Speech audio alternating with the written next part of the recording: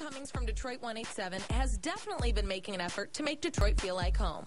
Whether it be stepping out to local sporting events or checking out all the hottest restaurants, she's loving living here in the D. When I got here, I found this to be a very safe place, a very welcoming place. So Erin decided she wanted to do something nice and give back to the community. As far as what to do, though, well, that idea came to her on Halloween night when she witnessed a relative help out a girl who was struggling with cold hands.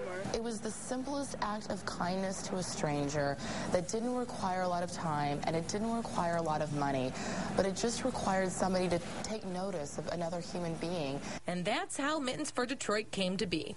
It was easy to get other people and businesses like Just Baked Cupcakes involved to help be a part of such a great cause. Erin contacted me about 3 weeks ago and said I had this great idea, and I was more than happy to jump on board and help her with the initiative. We thought it'd be a good incentive to give a cupcake with a pair of mittens, and we love that Erin's here and involved with the community. If you would like to help out and donate to Mittens for Detroit, then here's what you need to do. If you go to Mittens for Detroit, that's F-O-R, not the number 4, mittensfordetroit.org, there's a page that has a listing of all the drop box locations.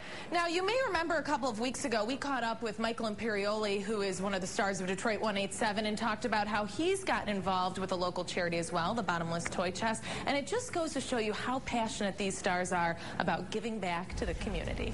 With Channel 7 Action News, I'm Erin Nicole.